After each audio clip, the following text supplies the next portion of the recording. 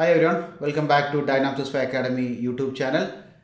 Dynamics Academy brings you video course on Dynamics PowerApps, Azure and then Microsoft 365.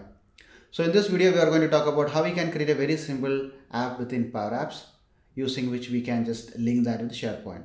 So the app is basically going to connect to SharePoint as a data source, and then every time when you are creating a new record within the system, it will store that detail in SharePoint. I also have recorded another video where we are creating a simple Power Apps using Excel as a data source. In this particular case, we are going to create an app which is connecting to SharePoint as the data source. So every time when you are entering a detail within the app, that will be stored in SharePoint list as a new record. It will create a new list item. I can search for the records, edit them, I can make use of it. So this is very simple app to start with. So I'll share my screen, show you how I can access Power Apps and also how I can just create an app using SharePoint. So stay tuned. So here I am on my Power Apps Maker account. So I'm trying to create a new app in Power Apps portal using which I can connect to SharePoint. So SharePoint is going to be my data source. I can add details into my app, then I can display them, I can search them, I can delete them, edit them, etc. End of the day, SharePoint is going to be my data source and Power Apps will be my front end. So I'm going to create that. So I am on my portal. I just go to the create option where I get the option to create from data. So I'm just going to click SharePoint because that is the data source I'm going to utilize. So within my SharePoint account, I have different details over here, right? So I do have a folder for account detail where I can see I do have the list of all the account details are here. Then I have tweets are here, inquiry list. So I do have a set of folders for different Dynamics 5 details are here, or any other details for that matter. So now I'm trying to create an app which will be connected to my SharePoint account. So it will display the list of all the accounts or all the activities or all the inquiries or all the tweets, whatever it is inside my list. So I can decide to which list I need to connect to. So once it is open up, I'm trying to select my SharePoint account. From there, I'll select my SharePoint list and then I can make the app. So here it is asking me to create an app in my sandbox organization. So it is giving me the option to connect. So it is asking me to connect to SharePoint or OneDrive or Dataverse. So I'm going to select SharePoint over here. So it is showing me the recent sites over here, which is making things are easier. Then I have a lot of lists are here. One is the account list, inquiry list, leave, request, and etc. I'm going to select the first one. Then click create. Then it will take a minute just to connect with the SharePoint list. Once it is done, my app is ready. It will all happen in a matter of a minute. Once the app is ready, then I can make use of it. I can run the app and I can start enter details into my SharePoint list, or I can edit them, or I can even edit the app. So let's wait for it.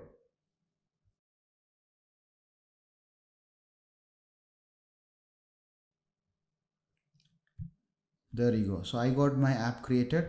I got a browse screen, detail screen and edit screen. Okay. So within the browse screen, I got a gallery. This is the gallery and data sources account list. Yeah. And then it has many other comments added over here. I can customize this for sure. I can customize this. Then I got the detail screen where I can see the details form, how the details will be displayed, which I can customize, of course. I can edit the fields, which all the fields should be displayed. Now it is showing this many fields, right? I can edit the fields from here. If I need to add any other field, now it is showing account name, territory, number of employees, etc. If I need to add a new field, I can click add here. Then I can add created by, or let me see what other thing I can add over here. And then click add here. So I just add one field over here into the detail screen. So that got added, created by. That's a change I have made. And then I have the edit screen also. This is what the edit screen will appear. This is edit form. So if I want to make any changes to this, I can do that. Account name, territory, employee number, and attachment. So I don't need the attachment over here, I believe. So I can remove that. First of all, I need to unlock it. Go to advanced, unlock this field. There you go. Then I can remove it. I can remove the entire comment, attachments.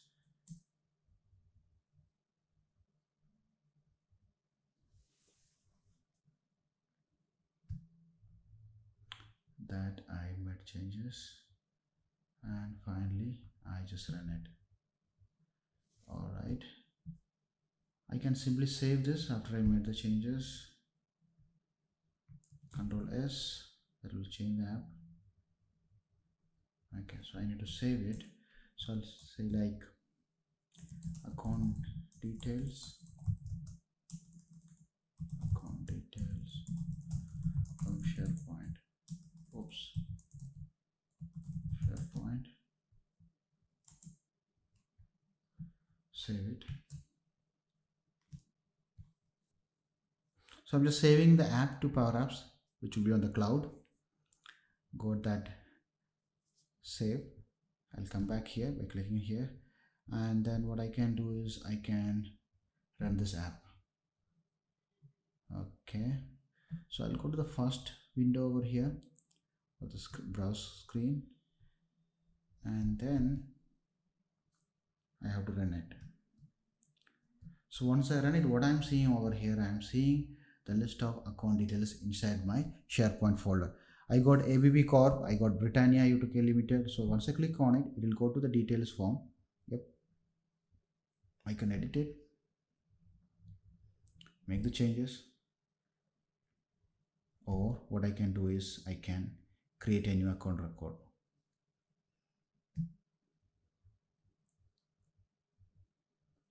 So here I say BPC Limited, BBC Casting Limited, I believe that's the name. Territory Europe, employees 27,000, and created date. When is the account got created? I would select yesterday date, click OK, and I save it. I believe it will let me save it. So once I save the record, that will be here. So now I can search for it here. I simply search for it. So there you go. So that is the simplest SharePoint app I can create over here. All I did is I created a list in SharePoint. Then I created a PowerApps within my PowerApps portal, connecting the SharePoint list as the data source, so that when I'm adding a new record or a new account into my list, that will be added to my SharePoint list. I can edit it, update it, delete it, I can list it, sort it, all that I can do. Now I do have this app which is customizable. Now if I want to add more screens here, I can do it. I can update them, I can do it. I can just change the layout, change the color, everything I can do. Once I made the changes, I can just save the app, and then I can run it, and finally I can publish the app. In another video, I'll show you how you can publish the app and how you can make it available to all your users and etc. So just to summarize, in this video we have seen how you can create a simple SharePoint app with the help of PowerApps and Dynamics 365. If you have any questions or comment, you can mention that in the comment box, or if you have any suggestion, you can mention that as well. I believe this video is useful to you. If you like to see more videos similar to this one, you can subscribe to Dynamics 365 channel, and you can learn more about Dynamics 365. Have a good day. Take care. Bye bye.